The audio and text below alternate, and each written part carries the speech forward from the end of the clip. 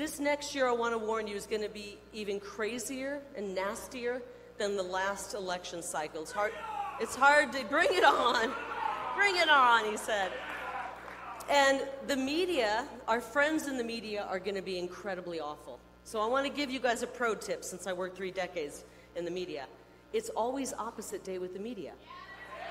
Whatever they say, assume the polar opposite. The people they attack the most, i.e. President Trump, are the people who are fighting for you the most. They really are. So we know they're going to run cover for all of the career politicians. That's how they do it. They just run cover, and that's what they do. They spread the lies. They refuse, though. What I hate most is not just the lies, because we're starting to be able to detect the lies. I hate that they don't tell what they aren't telling us, the stories that are so important.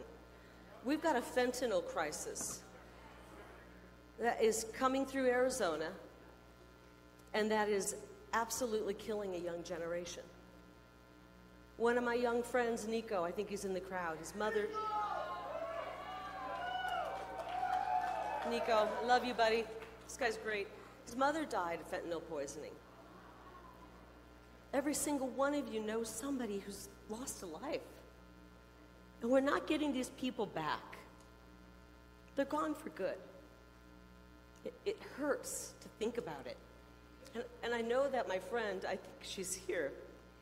I need you, Karen, because I'm about to lose it up here. I need you. Karen Griffin.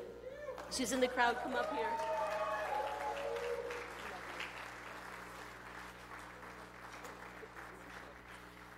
I'm going to try not to get emotional. I've become friends with this beautiful, beautiful lady.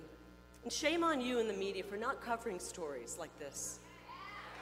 Karen lost her son, Tyler. He died of fentanyl poisoning.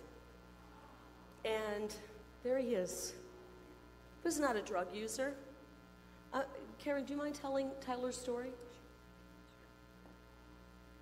Thank you. I love this lady.